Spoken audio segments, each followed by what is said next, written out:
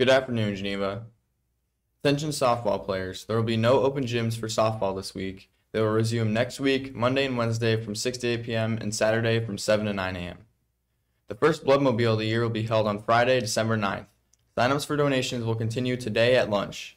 Anyone 16 years of age or older is eligible to donate. If you are 16, you will need to pick up a permission slip when you sign up.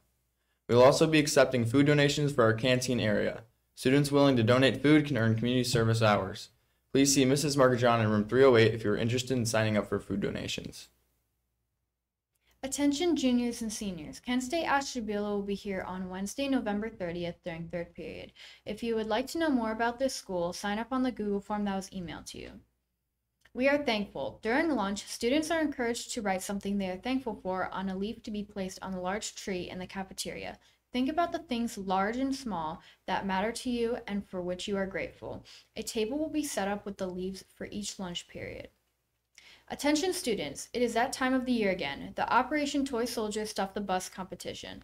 GHS is competing against Conneaut and Buckeye to see who can collect the most toys and canned goods.